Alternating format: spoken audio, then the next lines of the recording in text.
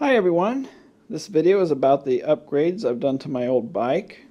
Maybe it could be helpful or give you some ideas as well. Well, I was thinking about buying a new bike, and being 2020 with everything going on, bike sales are at all-time high, and everything I looked at is sold out, and they're also raising prices. So I said, well, I'll take my old bike and see if I can make it better. So that's what I've done here. I did some upgrades, and I'll kind of go through what I've done here. First off is maintenance items. I took off the forks and the wheels. I went through all the bearings, cleared out the old grease, inspected, and packed with new grease. And adjusted the brakes. My rim brakes here, they have the post on the frame and on the front fork. And there's grease in there that kind of gums up over time, so I took the brakes off here and cleaned that all up and re-lubricated, adjusted everything, and now the brakes work really well. I would sometimes get a drag. One side of the brake would drag, and no matter how it adjusted, it would always drag again, but after that they're working really good. As for the upgrades, let's begin up front. I got these new fixed alloy forks. I really like the color black. I think it goes well with the bike. The old forks were black as well. Well, I found these on eBay. They're Trek brand. They had some new old stock forks, and I think they'll work really well. These old forks are suspension forks. They're really cheap, have limited travel, kind of falling apart.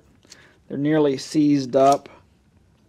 I don't see how you can do any maintenance on them. And they're also pretty heavy. They had this quill stem. The new forks are threadless, so I had to switch over to threadless, which I pretty much wanted to do anyway. So I got a shorter stem, replaced the steel handlebars with the alloy flat bars, and got everything mounted up. And by the way, if your brake lever is giving you a squeaking sound or a creaky sound, apply a drop of oil there. That's what mine were doing, so now they're perfectly quiet. Perhaps the best upgrade I did to the bike was the drivetrain. I replaced the 3x chain ring up front here with a 1x. I got new cranks and pedals. I have this Shimano Mega Range 11 to 34 8-speed freewheel in back here.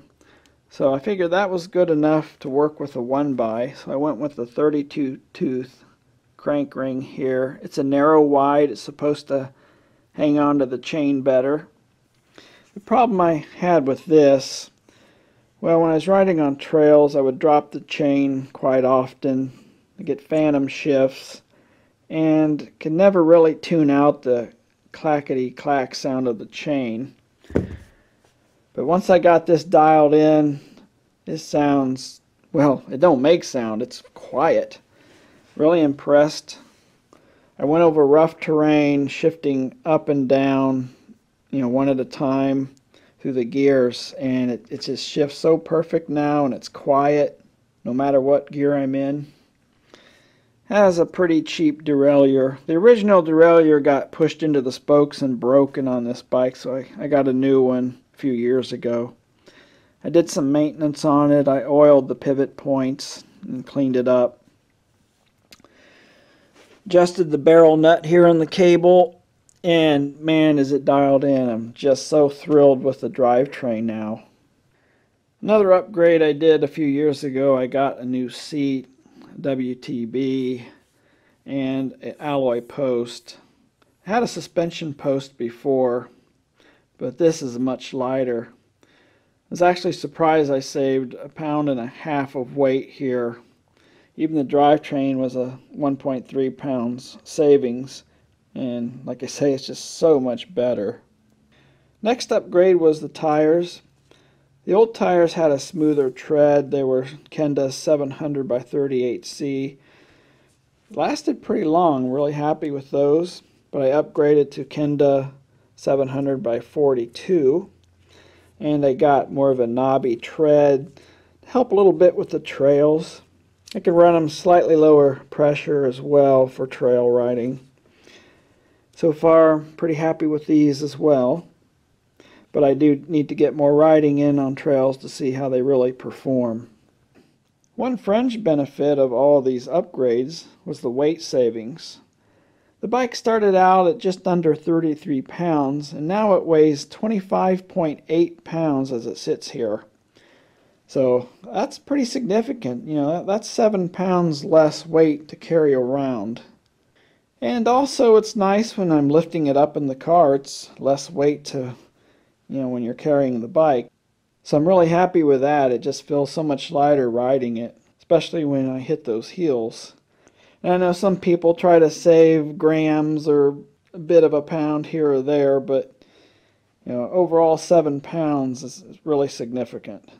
Well, that's my old bike upgrades. Hopefully it gives you some ideas for upgrading your bike if you want to go that route. That'll do it for this one. Thanks for watching.